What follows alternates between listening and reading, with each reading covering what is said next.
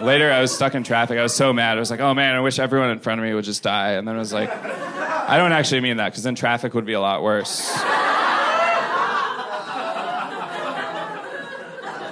But at one point I got pulled over, and it was during the winter. There was a lot of snow and salt on my license plate. The cop was like, did you know I can't read your license plate? I was like, no, I didn't know that. I probably wouldn't have pulled over if I knew that.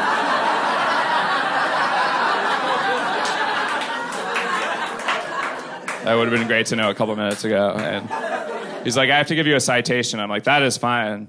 I thought you were going to give me a ticket, but if you just want to use me in your essay, that's okay with me.